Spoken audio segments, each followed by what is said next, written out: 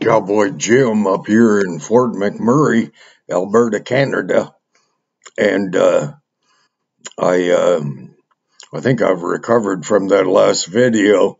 Oh, way too much emotion, and I do that emotion thing when I'm wore out, dog tired, and when God touches my heart, actually, and meeting that couple at Wandering River. Um, the video that's previous video um, tore me apart. I proceeded south, and I ended up. Um, I talked to God constantly. I ended up. I suppose that's why I find it so easy to be alone, because I'm not alone. I either a little crazy or a little enlightened. I kind of vote for the enlightened part. Anyways, I occasion to be led of God while I was down there, I think on the Saturday, and I, I was kind of bored, and I had about 5 hours to fill, and so I thought, well, I would just go and go to Bass Pro Iron Mills in Airdrie, but I got kind of turned around on the stupid ring road, and I come out about on the west side of Calgary, and I thought, shoot, been a long time since I first saw the mountains, and so I headed to Banff, and I did as I did the first time that I saw the Rocky Mountains. I pulled over in uh, a look see type place, and parked my old Dodge and so on, and a bunch of people from India uh, were there, and one guy was kind of staring at me, which that happens, trust me. Um, and I asked him, I said, "Sir, have you occasion to watch my YouTube channel?" He said, "No." Well, his English was a lot better than my whatever language they speak in India. Uh,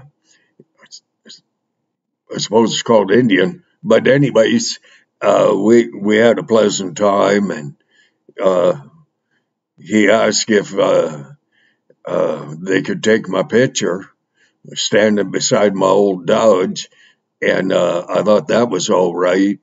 And anyways, um, I headed further into Banff, and stopped at a campground, and and walked down to the river, Bow River, and got a large uh, uh, cup of water, and gently poured it over my head, and cooled myself down.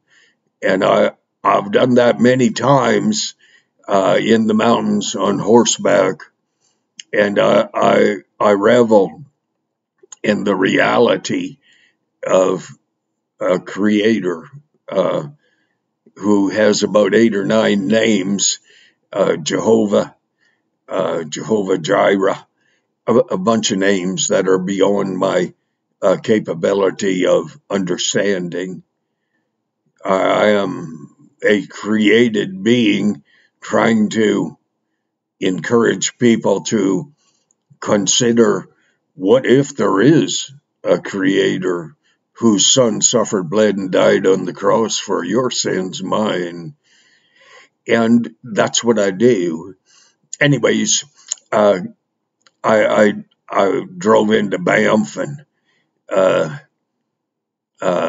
the gate, the guy said, entry to Banff. He said, "You don't happen to be 65, are you?" And I said, "Well, I'm 73."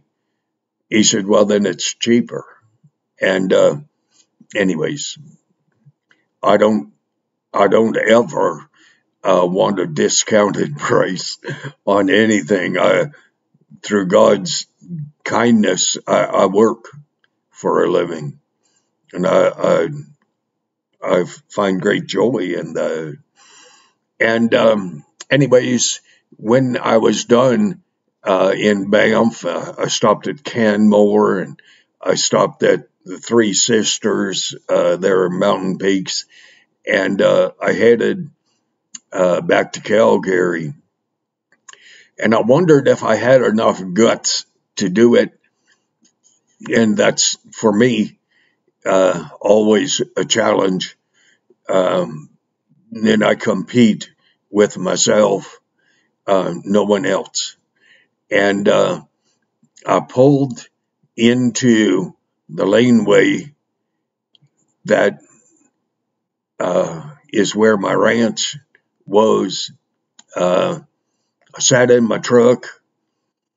I contemplated life, and I remembered so much of what went on there. I wished that I had known the people well enough, but I didn't know them at all. And I commend them for what they have done with the entry to the ranch. I wished that I could have gone and stood at my horse's gravesite. I wished, but I couldn't. But I remembered well the day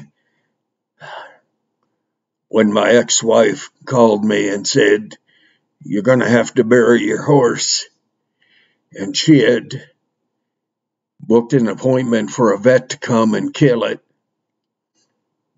And they did, and she did.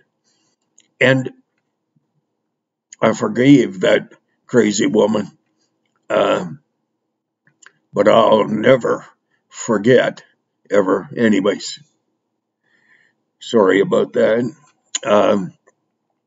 So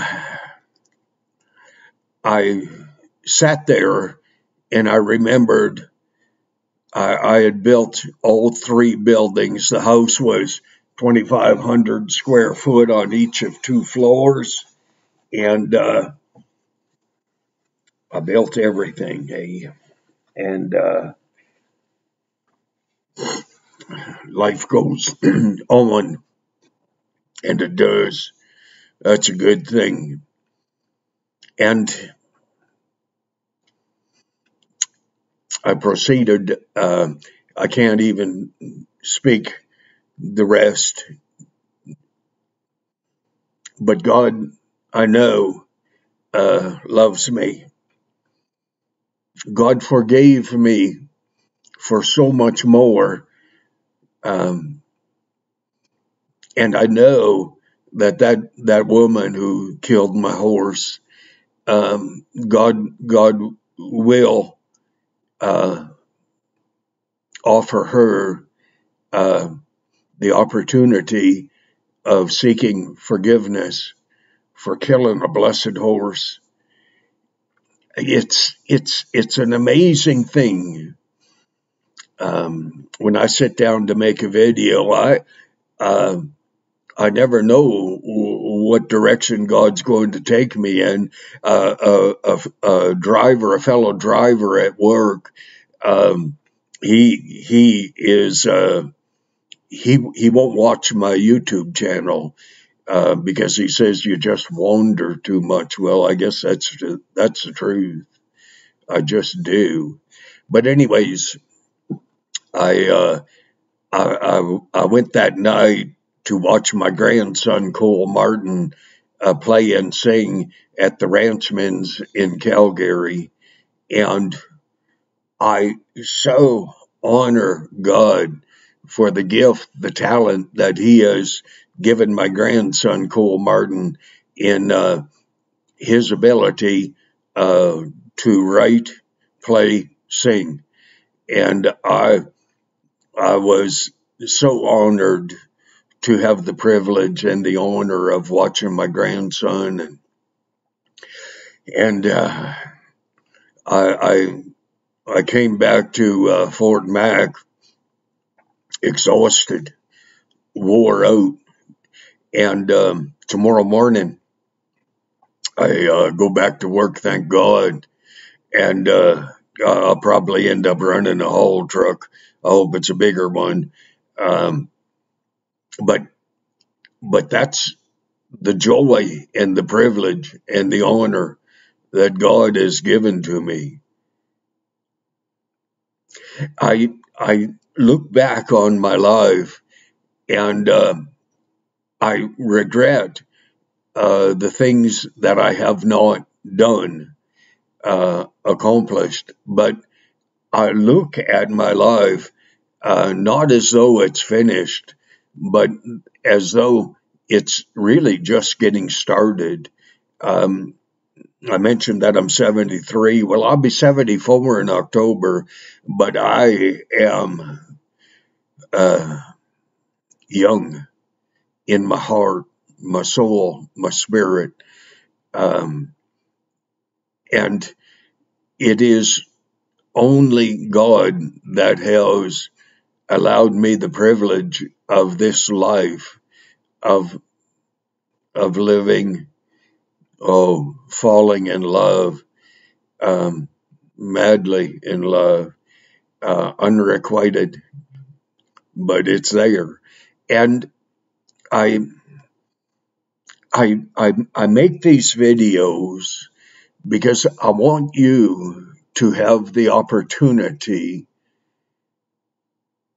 of learning of God that has been my stay, my strength in my life.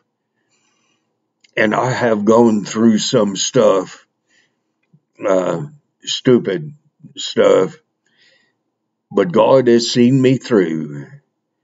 And in the last video, I stated, you're going to live until you die, and only you are in authority over your life.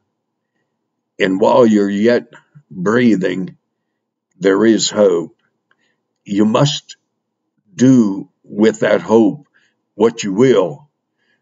Accept it, reject it, walk in it, whatever. It's up to you. Um, and I'm going to sum this up quite quickly here. And I'm just going to say, God bless you. God keep you.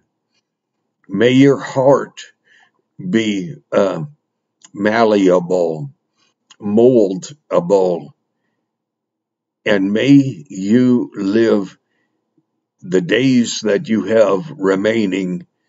May you live them as I do, to the max, to the full. And so, God bless you. God keep you. Amen and amen.